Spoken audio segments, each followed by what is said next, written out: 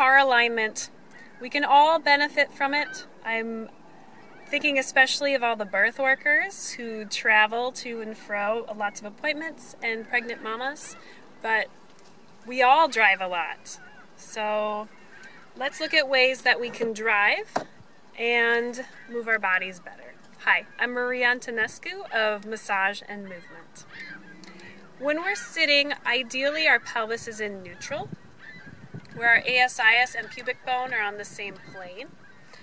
Because car seats are bucketed, they kind of force us back into this position, tucked under, which puts a lot of pressure on our tailbone and our sacrum. It can cause pain.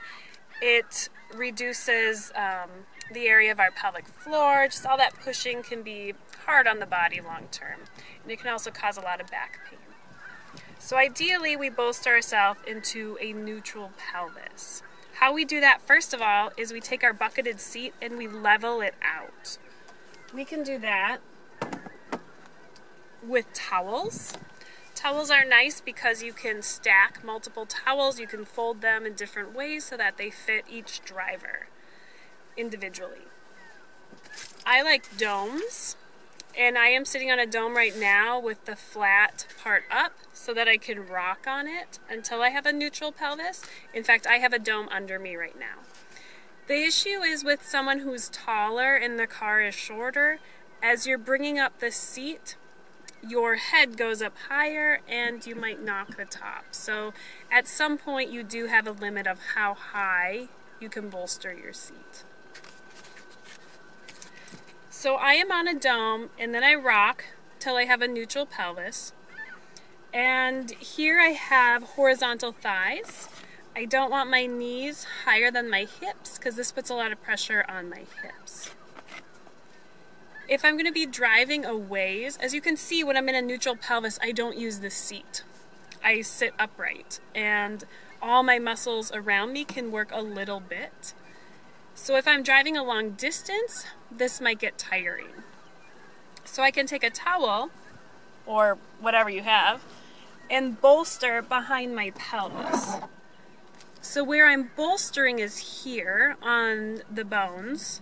I'm not bolstering the lumbar spine, because if we just bolster the lumbar spine, we can still go into a pelvic tuck, and then we're pushing into the back, and it can just get messy. So we're bolstering the actual bones. Once I'm bolstered, I feel supported. Like I can hang out here all day, really. So you just have to play around with what works for you. And then you can adjust your seat further and back until you can reach the pedals in a way that feels good to you. When we're driving, a lot of times we tend to do this motion. So think about head ramping, where the back of our skull comes back and up.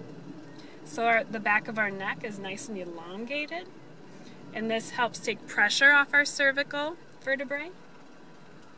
Another thing to think about is our ribs. They're relaxed down. They're not popped up like so. And then we're ready to go. Also watch your elbows.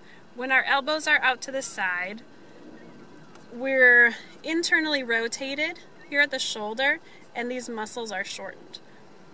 So dropping the elbows down, we open up these muscles of our chest. Here, do your mirrors.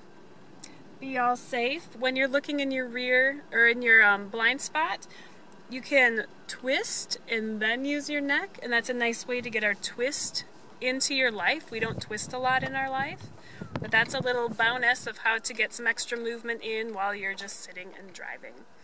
If you have any questions, let me know. I am happy to answer them. Have a great day.